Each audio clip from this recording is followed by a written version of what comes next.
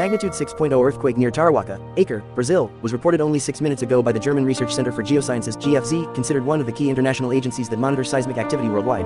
The earthquake occurred at a great depth of 619 kilometers beneath the epicenter early morning on Sunday, January 28, 2024, at 4:38 a.m. local time. The exact magnitude, epicenter, and depth of the quake might be revised within the next few hours or minutes as seismologists review data and refine their calculations, or as other agencies issue their report. A second report was later issued by the European Mediterranean Seismological Center (EMSC), which listed it as a magnitude 6.0 earthquake as well.